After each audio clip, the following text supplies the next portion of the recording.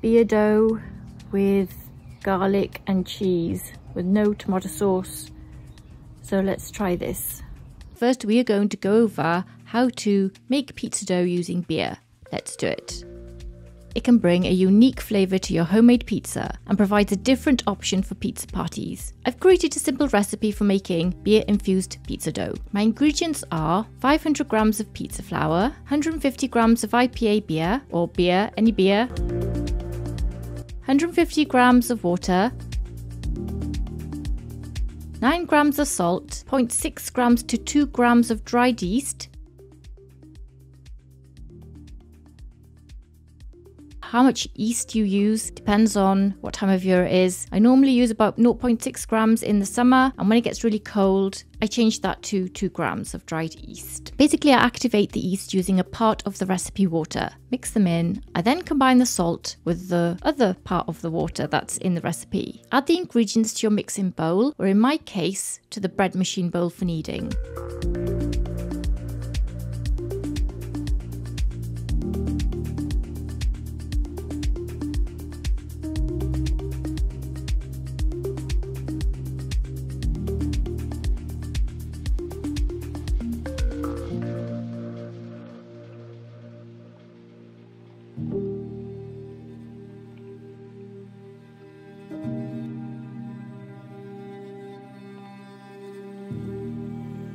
Once your dough has kneaded, you will need to place it in the fridge for 24 hours and then remove it back to room temperature.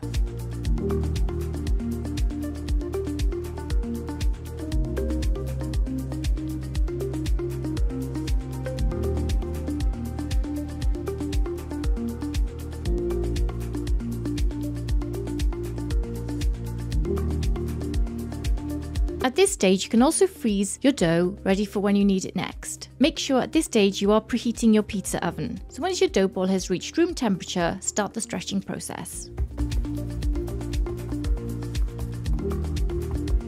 And then pull the dough onto your launch peel. Add your toppings and it's ready for the cook.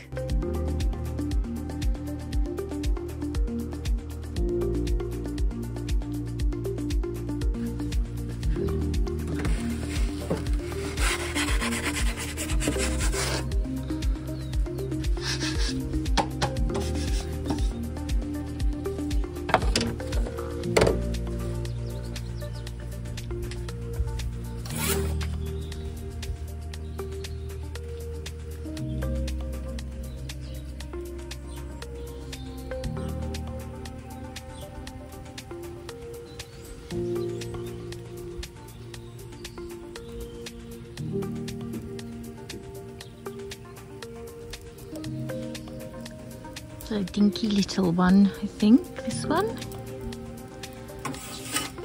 Just turn it before I burn it.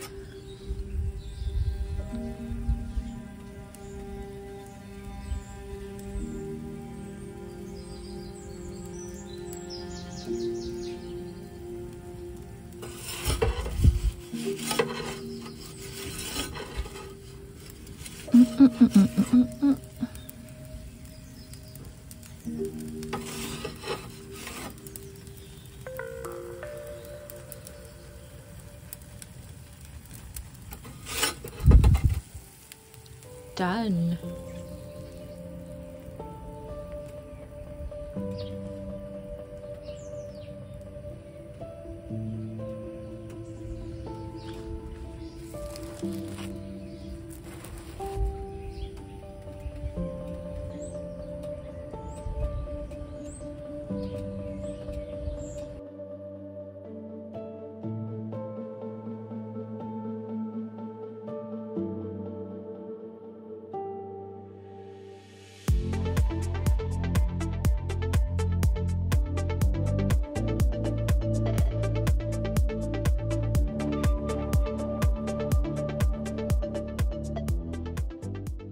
I'm trying the beer dough with garlic and cheese with no tomato sauce. So let's try this.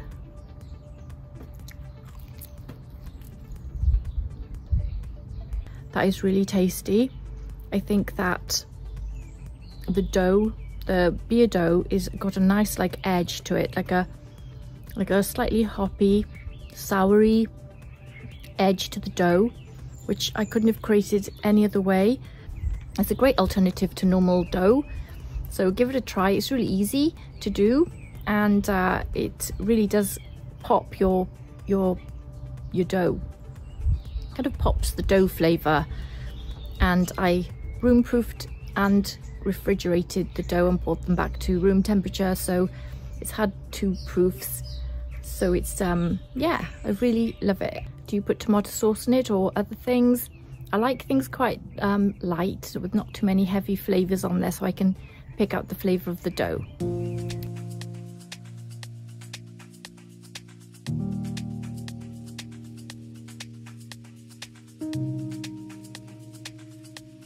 Give it a wiggle, and we can get this in.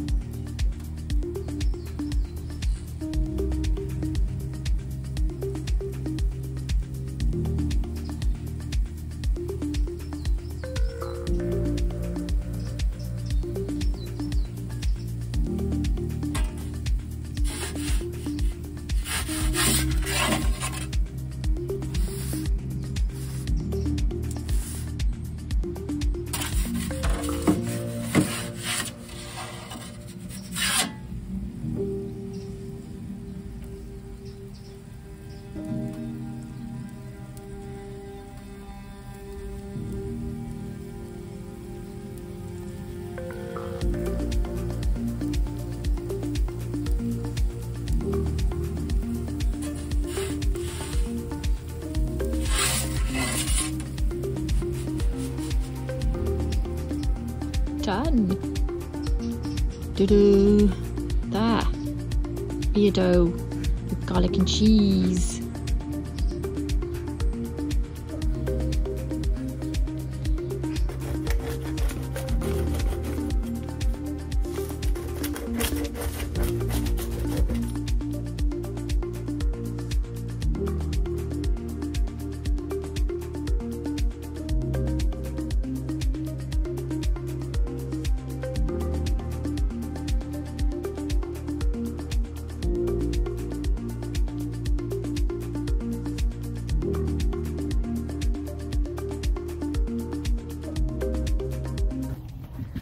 More flour.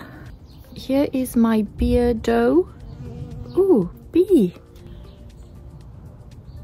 Cheese and garlic and a little bit of nice tasty herby stuff. Same as the Koda 12. Same lovely taste. Cooked it the same as the Koda 12. I think this is more about how the Koda 16 cooked this different to the Koda 12. I think it's cooked it the same. We can check the pictures here. Same dough, same toppings,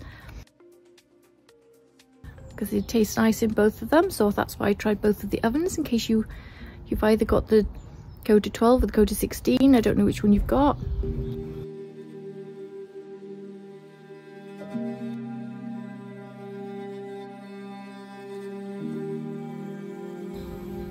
Okay, so let's give this a try. Very nice, very hoppy. The tomatoes on the top was actually really nice. 150 grams of the IPA was just right. I gotta be careful that Koda 16 doesn't burn my back. You can experiment with different beer to find the flavour or taste that best suits you. I like to use strong flavoured beer. Check out my herb-infused pizza dough too that I've made, linked in the description above and below. I hope you found this video useful. Thanks for watching, and I'll see you in the next one. Bye.